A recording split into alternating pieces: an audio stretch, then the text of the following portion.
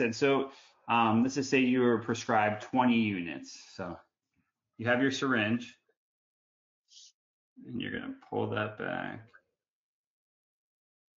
So that's 0.2 cc's or 20 units. You take your vial,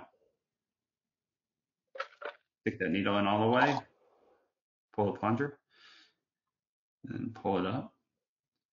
You're going to come back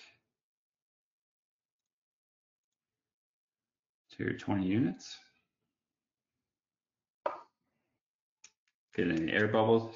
So then we have our friend here, the famous Mr. Limpy. So like we talked about, nerves, blood vessels are on the top here, and the urethra is on the bottom. So we want to inject right on the sides here, 10 o'clock. And like I said, kind of perpendicular. So you want to come in like this. You don't want to have it angled in any direction. You want to come in perpendicular because you want to be able to, nice steady movement, and inject that all the way in to the corporal body. If you're off to the side here, you can kind of just get under the skin, and then it'll kind of create a bleb, and it's just not going to work as well. So perpendicular, 2 and 10 o'clock, slowly inject.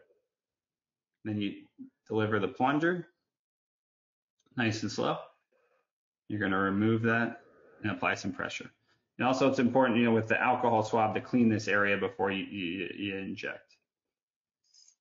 And that's really it. It's simple.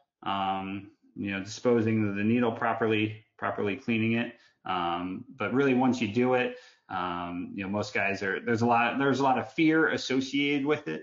But once they have done it once, they realize it really is kind of like a little bee sting. It's not very painful, and it's rather easy to do.